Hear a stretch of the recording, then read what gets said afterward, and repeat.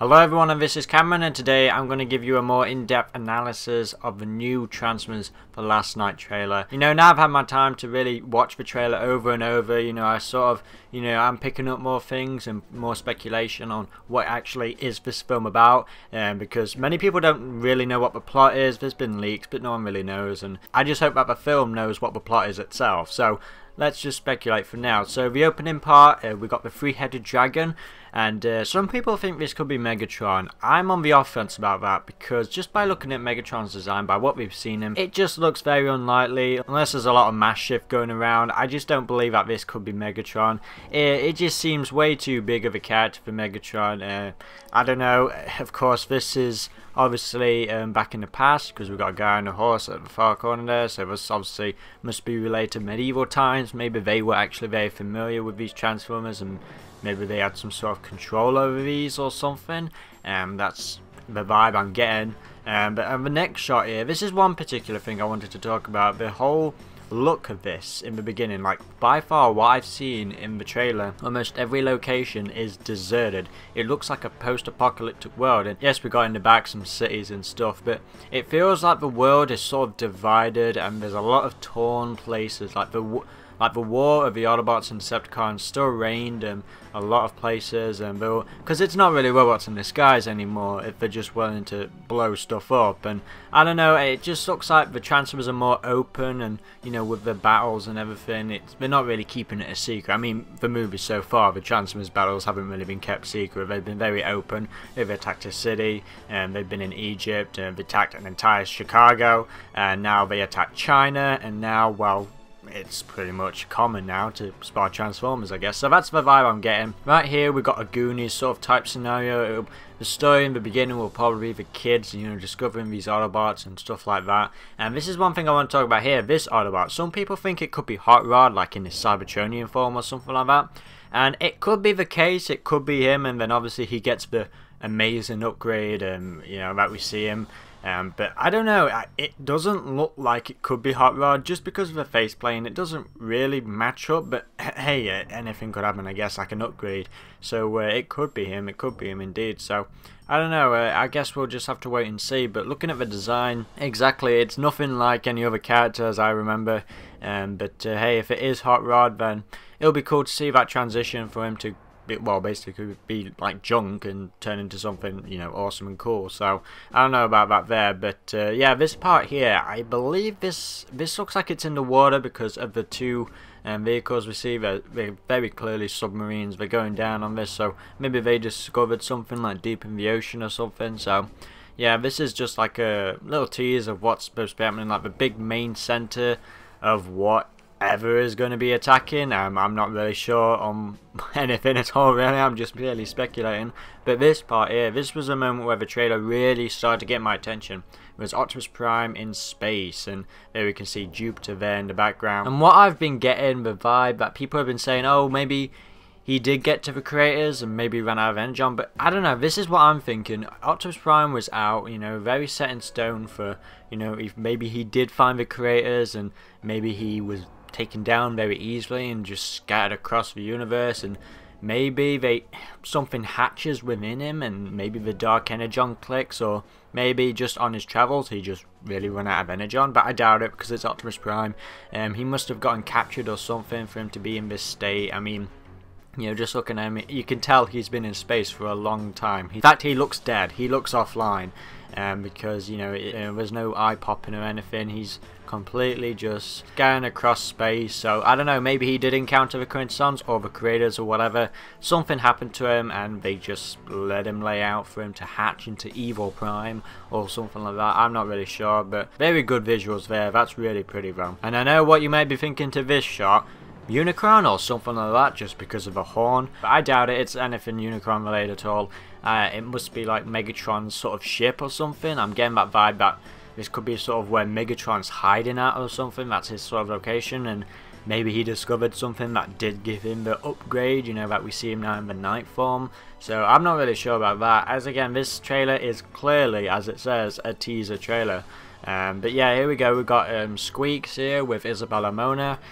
So it looks like she's ready to say goodbye to him or something's going to happen. Of course, we don't get a close, well, we get a close look at Squeaks, but we don't actually see him full shot. So this could be probably an emotional part in the film where maybe he dies or something, or maybe she has to leave him behind or something like that, because she looks very, she looks dirty, she's got dirt on her face, so an explosion has probably happened nearby if I know Michael Bay. And this part here, this just goes more into the whole post-apocalyptic world. This is where Cade Yeager's at. He's got long hair now, so he's probably been out for a while, and he's probably rogue or something. I don't really sure, but people have, obviously want him because obviously he's being stalked, or unless if he's just supposed to be not in that area in general. But who knows what's actually going to be happening with Cade.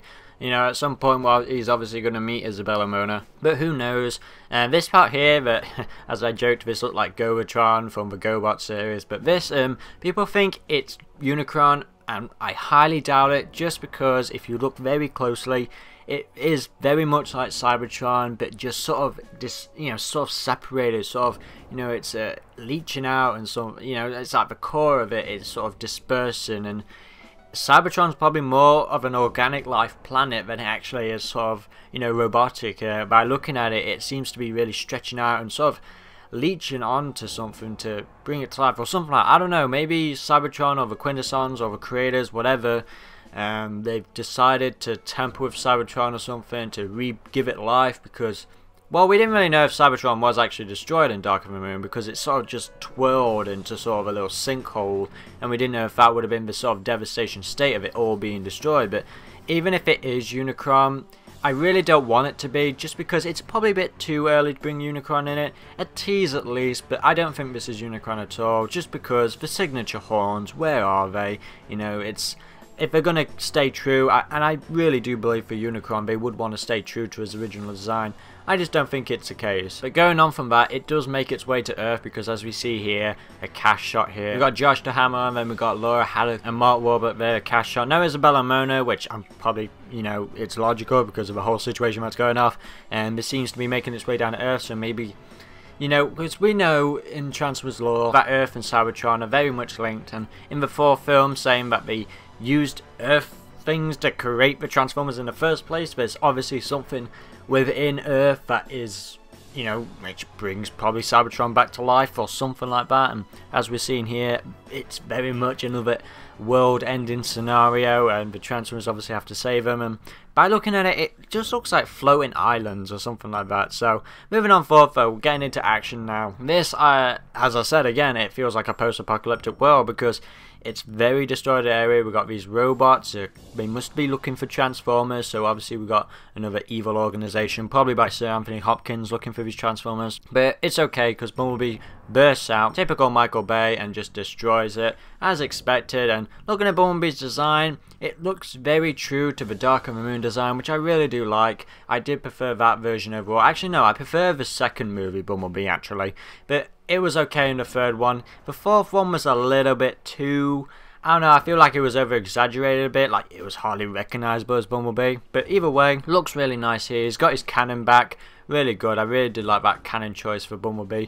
But moving on there, we got Cade, who seems to have some Cybertronian tech, probably been tampering with that, but that's a good shot there, with a gun and everything. But moving on, here we go, we got some more action here. Now, I don't know how this explosion makes sense to the scenario that's happening in the back. We've got a baby crate there in the front, don't know what doing there at all. But we've got more, obviously, rescuing Isabella. Maybe she got trapped there or something. But looking at the designs, actually the one on the far right does look like that double shockwave head design again.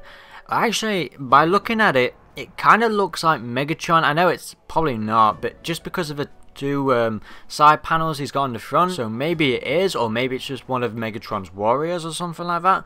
On the side though, on the far left, I really can't make out what that green thing is on the back. On the far left, we got a one-eyed Transformer. Hopefully these aren't just dummy drones, they obviously have more personality, but they probably don't. They're probably just there for destruction. But who knows, but they do look very cool. The designs look very good by what I'm seeing so far. It's a far shot, but still looks very good. But here we go.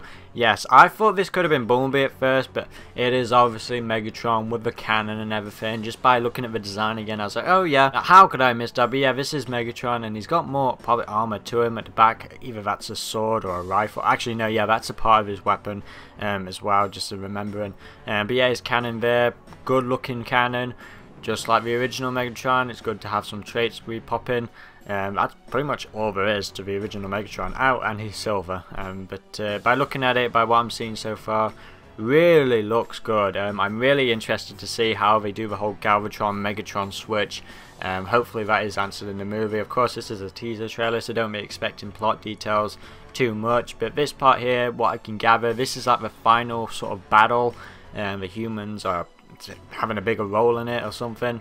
I hope that Transformers obviously get their final action to themselves. It's always nice having the humans obviously to save them, but let's focus the action on just the Transformers. But either way, you know, obviously it is a big threat this time, well, just like the rest of the movies. So obviously you got to bring the military involved, and who better yet than Lennox. And this is one thing I want to mention here about Lennox.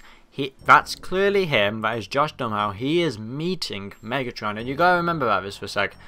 Except from Transformers, he's the only human character who, well, he hasn't met Megatron, not like Carly in Dark of the Moon, but he has always been in battle with Megatron, you know, obviously versing him each time except from the 4th movie. So it's really interesting to see why he is meeting with Megatron, and this is what I'm thinking. They may need Megatron's help or something, because maybe he has a bigger beef with the Quintessons Megatron.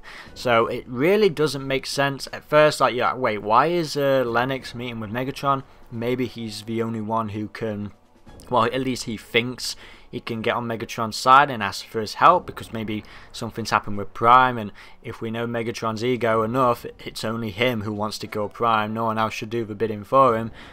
So maybe he will help the humans in some way, but of course expect it to be very brief. But by just looking at the design as we see him, he's clearly big. You know, he could clearly squash him, but he hasn't, you know, because if he wanted to kill him, he would have landed that sword on him, but he didn't. So yeah, it looks like it's just him by himself. So, well, actually there's a shadow there, but I don't know what that could be. But by him just sort of playing with Megatron, asking for his help or something, that clearly must be the case.